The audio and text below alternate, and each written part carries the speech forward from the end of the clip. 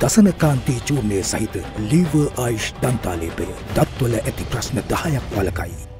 Issuing a statement to congratulate President Ranil Wickremesinghe on his appointment, President of the European Union Ursula von der Leyen assured that the EU region will continue to support the Sri Lankan government to successfully overcome the crisis. She added that the EU will remain committed to support Sri Lanka's efforts to overcome the crisis, including the necessary reforms that will bring the country back to a path of inclusive prosperity and lasting national reconciliation. In this process, she stresses that freedom of expression and assembly, dialogue among all stakeholders, as well as respect for the rule of law and fundamental rights will remain essential.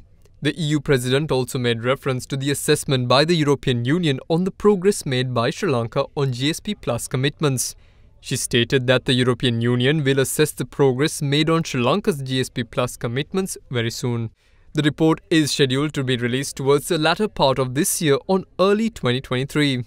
She also commended the Sri Lankan government's efforts to introduce and steer policies that will ensure short to long-term interests of all Sri Lankans and to address the devastating effects of the unprecedented economic downturn. Ursula von der Leyen meanwhile highlighted the Sri Lankan government's negotiations with international financial institutions and creditors as a commendable effort.